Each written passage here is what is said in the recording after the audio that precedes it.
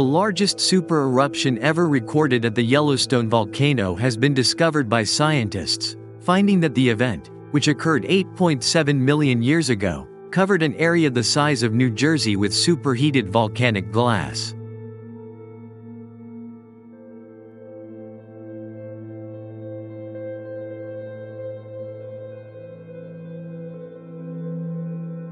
The eruption, which researchers have dubbed the Gray's Landing super-eruption, was about 30% larger than the previous record holder.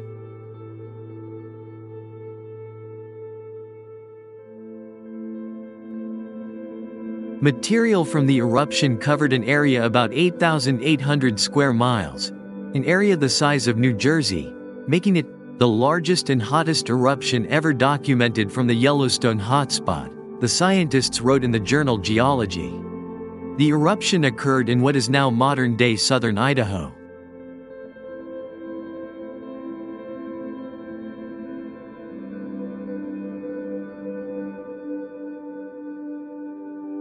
The massive Gray's Landing eruption is one of two newly identified eruptions in the Snake River Yellowstone volcanic region.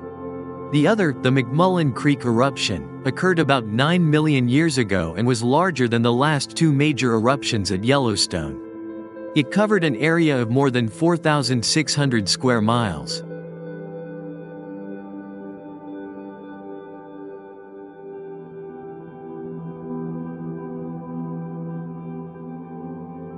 A team of researchers led by Thomas Knott, a volcanologist at the University of Leicester in the United Kingdom, examined volcanic deposits that were previously thought to have formed during several small eruptions.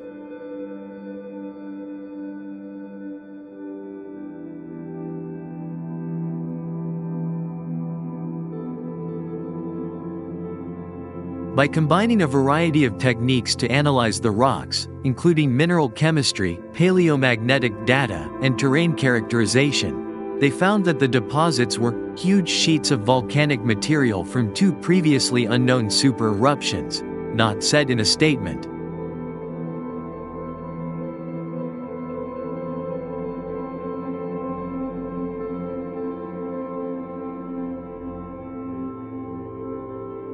The Gray's Landing eruption coated an area the size of New Jersey with super-hot volcanic glass that instantly sterilized the ground surface. The particles would have choked the stratosphere, showering the entire United States with fine ash and gradually blanketing the globe. Anything in the area at the time of the eruption would have been vaporized.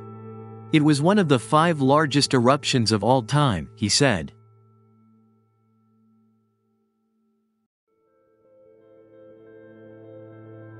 He told Newsweek that the eruption could have been larger, but the team chose to be conservative in estimating its size because they had not yet identified products from the eruption that had been ejected further away.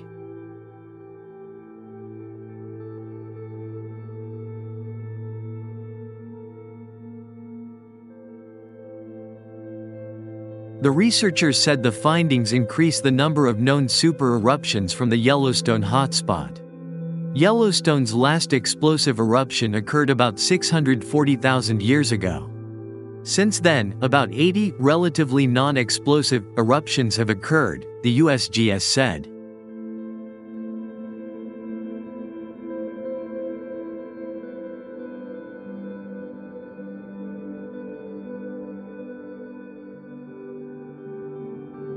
The new findings suggest that our understanding of the timing of Yellowstone's major eruptions needs to be revised and that the hotspot may be decreasing. The discovery of two major eruptions during the Miocene, an era that lasted between 23 and 5.3 million years ago, suggests that Yellowstone was producing major eruptions about every 500,000 years at the time.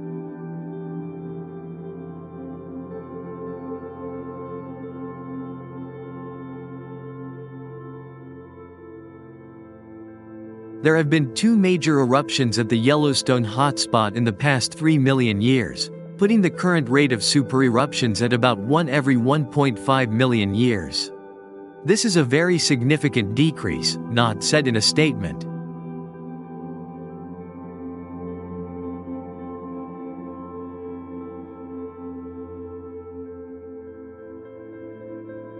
The size, frequency, and emplacement temperatures of super-eruptions have decreased over time, the researchers wrote. Taken together, these features suggest that hotspot activity may be beginning to decline.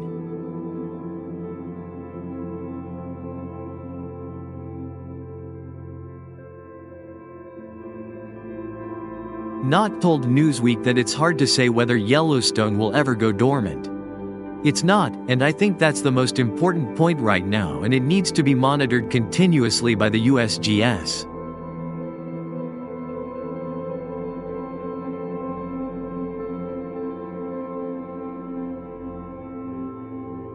We're putting forward the idea that Yellowstone may have been in decline since the mid-late Miocene, he said. That's not to say that nature can't suddenly increase its activity. But my colleagues and I are certainly interested in why this decline has occurred over time and what exactly that means.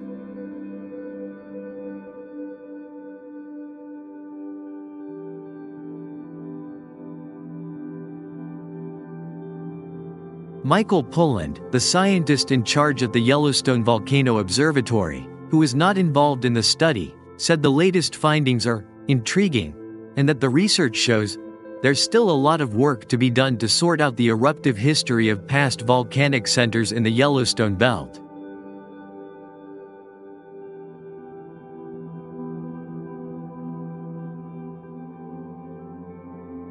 By doing a very thorough job, the authors were able to correct some misinterpretations and also tell a fascinating story about the eruptive history of some of these older centers, he told Newsweek.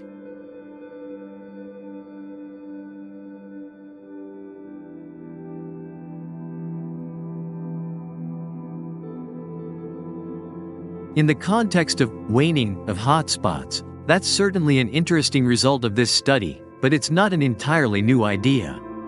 Plate movement brings hotspots to cooler, thicker areas of crust, which may make it more difficult to form and transport magma. We might expect activity to decrease over time because of this fact.